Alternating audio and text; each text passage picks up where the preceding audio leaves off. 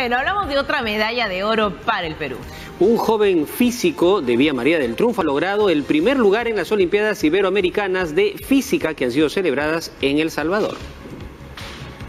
Ya hace 2 años ya voy entrenando algunos días, 8 horas al día, 10 horas al día, ¿no? Este es el compromiso que llevó a John Moisés Arquiñigo Mendoza, de 16 años, a alzar la presea dorada en la última edición de las Olimpiadas Iberoamericanas de Física. Tuvo que sacrificar sus otras pasiones, como el arte y la música.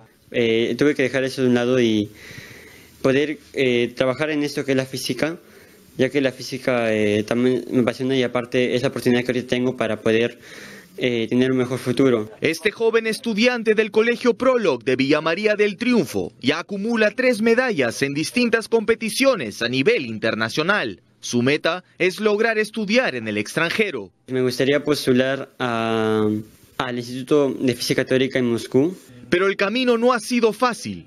Moisés abandonó su colegio estatal para unirse al equipo de física de Prolog, donde le costó mucho trabajo adaptarse a las exigencias. Primero, un poco que flaqueando, porque venía de un nivel educativo bastante bajo, por así decirlo, a un nivel bastante exigente. Pasaba de 5 horas de clase a tener 10 horas de clase. Tras casi 2 años bajo la tutela del profesor Hugo Luyo Sánchez, el esfuerzo comenzó a dar frutos. En el 2019, que es este año, él ya logra ir a Cuba, donde obtiene medalla de plata, 4º alumno mejor ubicado y el mejor examen experimental. Nunca el país había obtenido un resultado tan importante como eso. Su madre, aún emocionada por el logro de su único hijo, suspira ante las posibilidades que le depara el futuro. La única medalla de oro para el Perú, increíble, realmente es emocionante. Ella ve en su hijo un ejemplo de superación que debe ser inspiración para todos los jóvenes del Perú. Quiero que quede sentado en